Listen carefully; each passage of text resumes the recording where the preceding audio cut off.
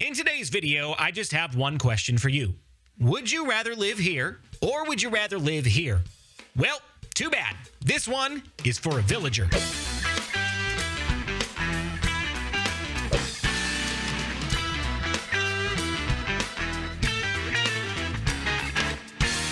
I am very excited about today's episode because we're going to be building our first official house, and unfortunately, it's not for me. It's for that guy, because you know what? This is not good living conditions for anybody. Nobody should have to live like this. He's just spinning in circles. He's so excited. Let's go. Before this episode, I went ahead and gathered most of what I think we're going to need for this build. We've got a bunch of supplies in here, a bunch of wood varieties, from spruce to jungle planks to dark oak varieties as well. And then in this chest, we have a variety of deep slate bricks and deep slate tiles and all sorts of things like that. And we've got some wool. We've got a little bit of red concrete powder. We've got some chains. We've got some lights, and a few other things for minor detailing. We're not messing around today. We're getting straight into it because we have a lot of work to do. And the first thing that we need to do is assess this plot right here, because this is where we're going to be building, and we'll need to figure out where the first little bit of the wireframe is going to go. If you don't know what a wireframe is, it's basically a generic outline of where the house is going to be built, and it gives you an idea of shape and size. I know that I'm going to have a staircase up to the house, and I'm going to have that connect up to the path, so one of the pillars to the staircase, I believe, can go right about here. I think that's good. And then from here, we can go 1, 2, and 3. That is going to be the actual path for the staircase. And then we can go 1, 2, and 3 this direction. And this will be the corner of the first part of our house wireframe. From here, we need to go 11 blocks in each direction until we have a square. So we'll go 1, 2, 3, 4, 5, 6, 7, 8, 9, 10, 11, and place that pillar block down right there. We'll do the same thing this direction. 1, 2, 3, 4, 5, 6, 7, 8, 9, 10, 11. Don't worry that this has dropped down just a bit. That's totally fine. And then we don't have to count out from here. We can just go line up ourselves with this and line up with this and jump up, place a block down, double check that it is indeed a square, and we are good to go. Then from here, we're going to go ahead and go up 3 more blocks on each of these pillars, except for this one right here because it is a little bit lower. We want it to be even with that one, so we'll go up 4 blocks, and that is the very start to our wireframe. And one thing I would encourage you guys to do if you want to get better at your builds is practice them in creative mode first, because that can be a huge time saver when it comes to resource gathering and figuring out block palettes and materials and all of that kind of stuff. Most of the time I won't do a full build. I'll just do a partial one just to get a general idea of what the house is going to look like. So that's what we've done, and now we know exactly what we need in terms of resources. Not to mention, if I ever do builds in survival without having done them in creative mode first for a test build, sometimes I'll look at a build and I'll call it good when maybe I could have spent a little bit of extra time on it. Maybe I might have just skipped over in survival because, you know what, we've spent enough time on it already. Let's just call it good. We want to go all out on our build and make it look as good as possible because, let's be honest, for the last several years of playing Minecraft, our villager friends have been highly neglected in their living spaces. If you want to call them living spaces, we've given them a 1x1 hole in our iron farms. It's just not really, it's not kind. It's not fair. They deserve a nice place to live too. So that's what we're doing today. And you know what? He's even going to have a nicer house than me. All I've got is that little tent over there on the ground. We're going to be getting to our house soon enough. So make sure you stick around if you're enjoying the build tutorials. Don't forget to hit the like button, subscribe, and leave a comment. And let me know how you like to build your creative builds, whether you do them in creative first or survival, or maybe you just don't do them at all. The primary block for our foundation is just regular stone, but we're tossing in some andesite, and as soon as we're done with the andesite, we're going to throw in some cobble as well, just so we have a little bit of variety and texturing in the side of the wall, because if you think about a real wall, it's most likely not just a flat surface without any blemishes or variant in color or texture. So that's what we're trying to replicate here. Now, when we have a situation like this, when we're on the side of a hill, this makes sense because it's covering up what would be behind here on the wall, but this doesn't make sense because that's literally part of the wall. So we need to make sure to remove those blocks and replace them with stone or andesite or cobble, whatever we're going to use in that particular spot, and that gives it a little bit more of a realistic look on the side of the hill. When doing this kind of thing, especially if you're using more than one accent block, block, less is more. If you start putting too many blocks in instead of the primary one, it's going to start looking a little bit too busy and a little bit too planned. We want this to feel a little bit more random, so that's why we're kind of putting blocks here and there, maybe taking some out if we don't like them. I did forget to mention as well that we do need a 4th row of stone for the foundation above the 3 layers that we were already working on. This actually is going to get covered up pretty much entirely from the outside, but we'll have to see if that actually gets shown on the interior. And if it doesn't, honestly, it doesn't really matter what you put there. It's going to get covered up anyway, so just go ahead and put it there. And then we're going to take a row of logs sideways all the way around the perimeter so that once again we have a 3 tall, except for back here, foundation around the entire house. The next thing we're going to do is take some red concrete powder directly on top of this layer of stone, and we're going to go all the way around, and we're actually going to do 2 layers of it, so we can go ahead and do that right here. And then we'll take our white wool directly on top of the red concrete, and we'll build it up 3 blocks all the way around. And if we take a step back, we can see that this part down here looks okay. This not so much. That's where some of the detailing comes in, and what we're going to do to start that process is we're going to strip these logs. I still remember the day when we played Minecraft without stripped logs. We had to use the bark on the side of the logs, and you know what? I think builds just look a lot more polished when we have this option. I'm so glad they added this block to the game, and I wish there were more blocks in the game that had some sort of a feature like this, like grass with path blocks, logs with stripped logs, where you can take and alter the block to make it look slightly different. I just think that's a really interesting mechanic and a fun way to play the game. We're going to take some more logs and we're going to strip them as we go, just so that we don't have to climb up and down every single time. And we'll do this until all 4 corners of our house are 1 block above this top layer of wool. And then we're going to take some dark oak slabs and we're going to place them on the top portion of this red concrete block right here. Be careful because you can place them here if you want, but that's not what we want. We want them on the red concrete. And when we take a step back to look, that already looks entirely better than it did when it started. Building in detail is all about layering. And it's not just layering in one dimension either. We layered a lot of things. We layered some stone, andesite, cobblestone, put concrete powder directly on top of that, put white wool directly on top of that. There's plenty of layers, but just a flat surface like that doesn't look very good. Sometimes you can get away with the flat wall look, but for this we needed something to divide the textures, so we've got our logs and slabs to take care of that job. Before we go up any higher or work on any more detailing, we now need to figure out where the entrance for our house is going to be. This is going to be the face of the house that's going to have the door, and over on this side we're actually going to have a section that protrudes out, so it's kind of like a little bay window up at the top level. So to start, we're going to go in between this pillar and that pillar right there, and we're going to start right here on the corner, and we're going to go 1, 2, and 3, and then we can go with a full block 1, 2, and 3, and then we'll place another full block with a slab on top, and we'll go 1, 2, and 3, and you can kind of see where we're going here. We're going to do a staircase all the way up to where our entrance is going to be, and I believe it's going to be 7 blocks in that direction. We want this to look like a solid stone staircase, but if you look on the other side here, we have actually left a gap, and that's fine. This is another one of those time savers that's going to keep you from using all of your resources too quickly. We'll just make sure that we cover this area up sufficiently so that you can't see under here, but we also want to make sure to light this area up to prevent any mobs from spawning. Yeah, I'm still not used to the 0 light mob spawn mechanics yet, so I still throw down torch spam.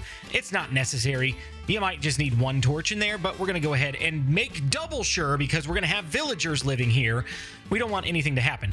Now that we've got our staircase going up 7 blocks in this direction, we're actually going to extend this 7th block out 2 more so that we've got a 3x3 platform. We can go ahead and take these couple of blocks out, and we might remove a few more as we get into the detailing, but that will at least establish this is going to be our doorway. Now that we've got our deep slate bricks in place, we're going to go through and we're going to detail this staircase in a similar manner that we did to the side of the wall. I've got everything from cobbled deep slate to cracked deep slate bricks and slabs. That'll allow us to put a variety all the way up and down this staircase. So same thing here, less is more. Make sure not to go too overboard with it. Otherwise, it'll just look messy. I'm pretty happy with how our stairs have turned out so far. We've got a little bit more detailing to do before we call it good. We've actually added a couple of slabs up on this top landing area that are too wide because we are going to have a double door right here. So what we can do is go ahead and put in some more pillars, and these are going to go all the way to the top as well, where these other ones end up. Then we're going to go around this frame and we're going to add in some more support pillars because we do want to divide this wall up a little bit more, so it's just not one flat surface all the way around. So we'll go ahead and toss in a pillar right here. And I know we have another one right there, but we'll go ahead and put one right there just for symmetry purposes. That way we've got an evenly divided wall. Then off to the side over here where our bay window is going to go, we're going to go and skip one block, and then we'll do a pillar right here. And then we'll do the same thing on the other side. Some other things that we can do is go over here where these pillars intersect. We're actually just going to break this out, and we're going to reverse the orientation of it so that it's facing sideways right here, as if this pillar is going all the way out, and we will punch it out the side just like that. And then to mask this transition a little bit as well, we'll do the same thing here, and the same thing here, and you guessed it, the same thing right here. You might remember that we put this pillar right here at the very beginning of the build. We're going to go ahead and fill this out a little bit. We'll bring it up to about 1 over the top of this one for now. Then we're going to skip 2 blocks here, and we'll bring this one up just to about 1 over the top of this one. And then we'll skip 2 more blocks and go on the corner here, and we'll go up, up, up, up. And I think we'll actually bring them up 1 higher because we're going to have our villager roaming around here. We don't want him to accidentally escape and put himself in danger. So I think that's the correct height. And we'll go ahead and strip all these logs to match. And so now, rather than just having a deep slate brick staircase sticking out of nowhere,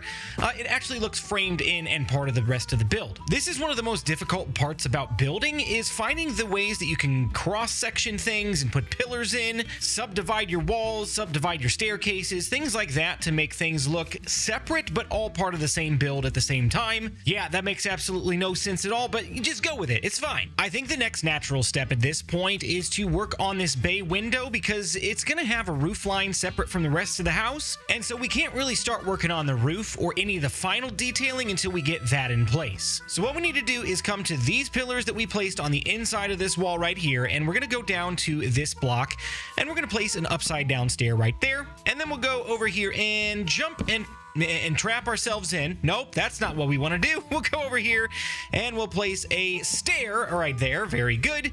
And then 1 more upside down stair just like that. And the same thing here. We'll take our logs and we'll make sure that they stick out 1 past the edge of that stair, and then strip the log, and repeat the same process over here. From here, it's going to be very similar to the start of the build where we did a little bit of a wireframe, and we're going to build that on top of these support beams. We're going to make sure to leave 1 block at the end, and we're just going to go all the way to the top of the build like we've done with these pillars. And then basically anything that's on the inside of these 2 pillars right here, we're just going to go ahead and rip it out because it's going to get pushed forward to the edge of this wall. I've run a couple of rows of top slabs here, and 1 slab here and 1 slab there.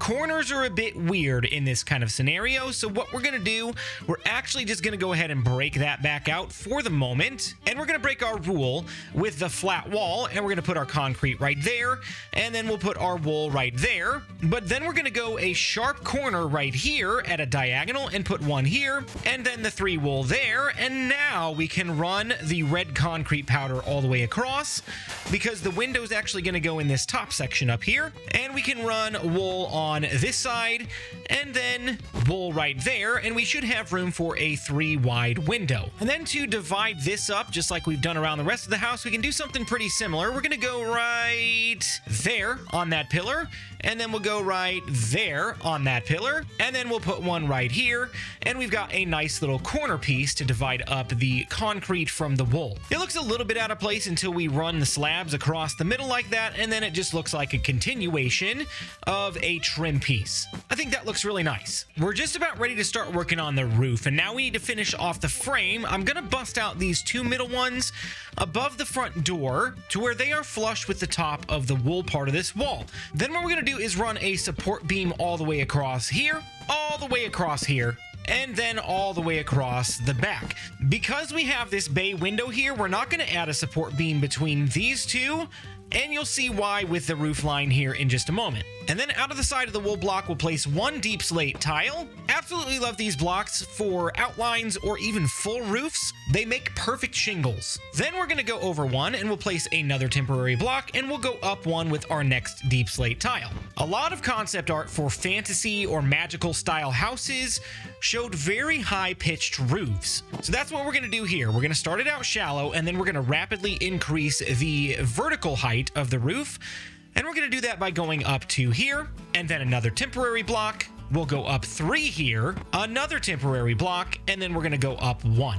That should be the center of the bay window, and we should be able to do the exact same thing over on this side and meet up right in the middle where that roof line leaves off. I like the general shape of this so far, but we're going to put some slabs and stairs in here to kind of fill in some of the gaps, especially where there's blocks that don't actually touch. They're just kind of catty-cornered to each other. That'll help to make a smoother transition. A lot of times what I like to do on roofs when you have a singular block in the middle is place a stair facing forward in between the 2 blocks to the sides, and that kind of helps smooth out the transition up as well. So if we take a step back here and take another look, that's a lot less jagged than it was before, and it's going to get even better once we fill in the roof line. The bay window is actually the only roof line that's going to be facing this direction. We're actually going to go ahead and take the other roof line and go up this way so that they're facing opposite directions. And this roof line over here is going to go a little bit higher than the bay window one, just to give some added dimension and depth. And now we have 2 very nice high-pitched roof outlines, and we need to start filling these in. In order to do that, we've got our deep slate. We're just going to continue the outline. So we're going to start with this one right here, and we're going to bring it back 2 blocks to where it fits nicely in this corner. And then we're going to bring this one back 1 block for now. Actually, we're going to go ahead and bring it back 2. That way it's in line with that pillar. On the opposite side over here, we can go ahead and bring this all the way down the line. Nice little quick tip about Bedrock Edition. You can pillar out forward just by kind of aiming over the edge of the block and placing the block down. Java Edition, you actually have to turn around and place it physically on the face of the block like that. That's one nice thing that Bedrock has that makes building a lot quicker. Now we need to repeat this same pattern over on the back side of the house, and then we can keep filling in from there. Next, we're going to take some jungle planks, and we're just going to outline. So right here, we'll bend it around to match this roof line, and we're actually going to bring it down right here, and then we'll go up here and do the same thing, making sure not to pass this roof line because we want this to be the primary and this to be the intersect.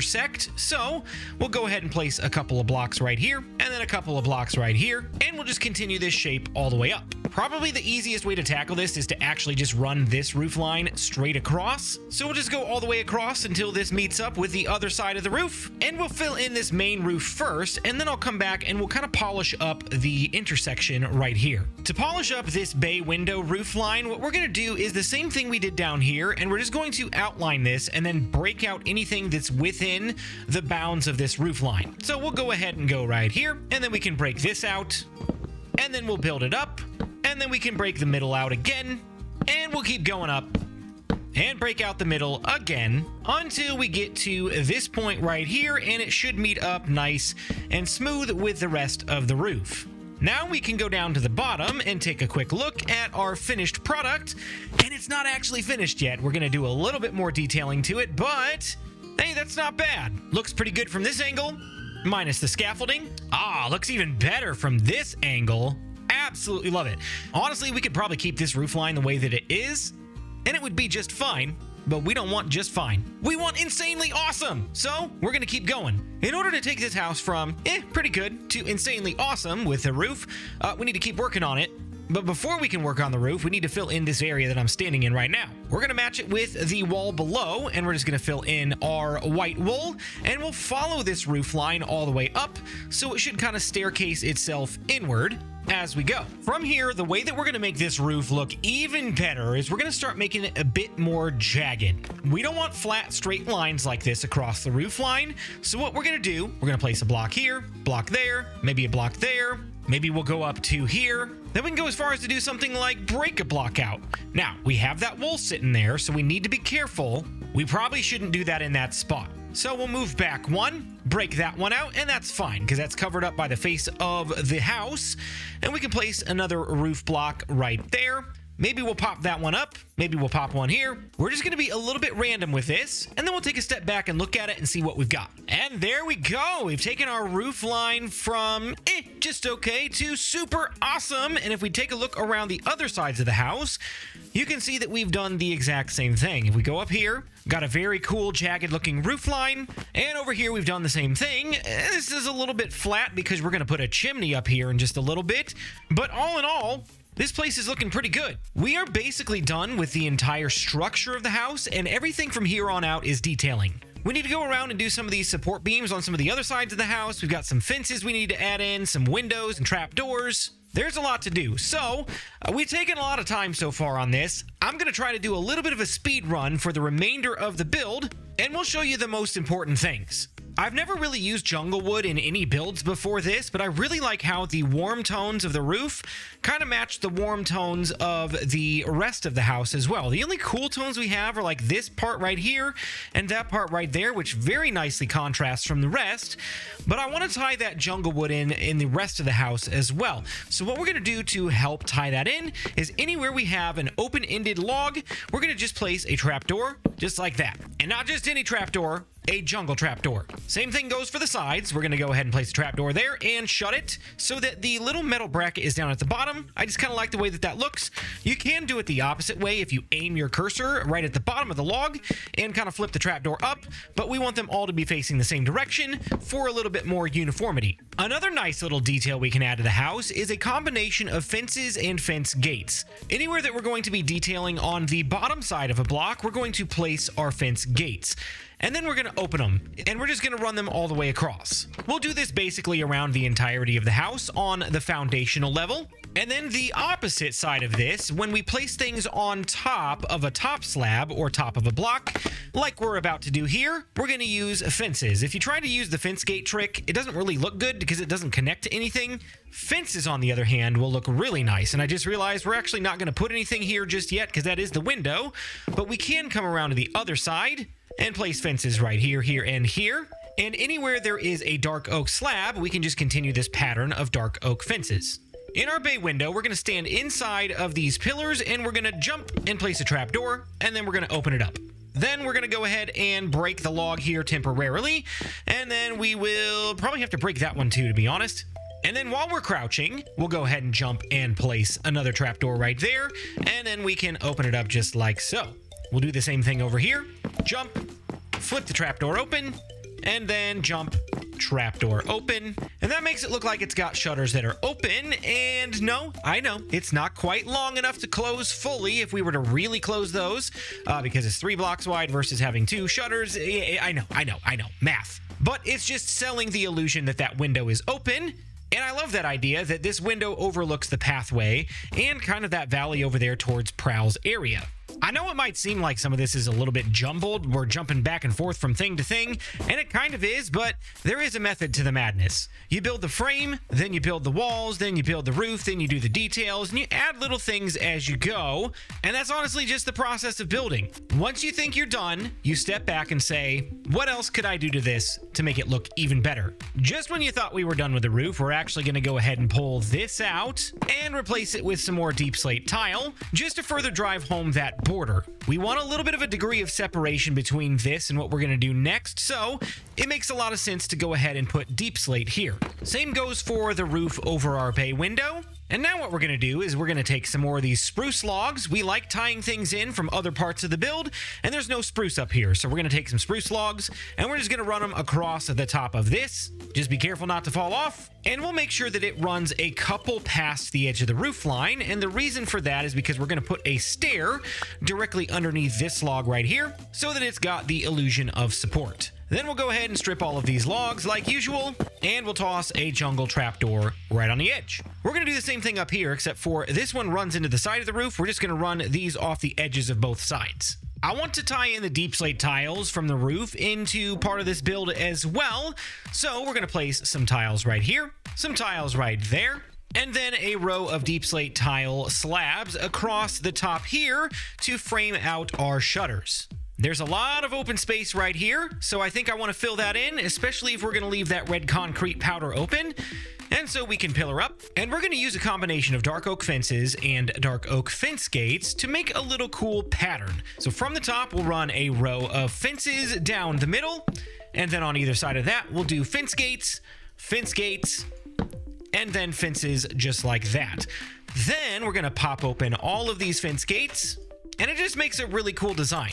From here, if we want, we can randomize it a little bit, so we can pop that fence gate out and put a regular fence there. Then maybe up here, we can pop that fence out and put a fence gate instead. And similarly to our roof, how we kind of made it look a little bit more jagged, this kind of breaks up the monotony a little bit as well. Then we can find a couple of spots around the building to put a couple windows. I like to use panes because they offer a little bit more depth than full glass blocks. Honestly, I don't think it takes much because we've got that big bay window right there. We've got a small window on the front of the house, and then we have a basement window off to the side. I think that's plenty for this particular build. And now we need to take a look at lighting. Because a villager lives here, we want to make sure that this is sufficiently lit on the outside so that no mobs can spawn around this area.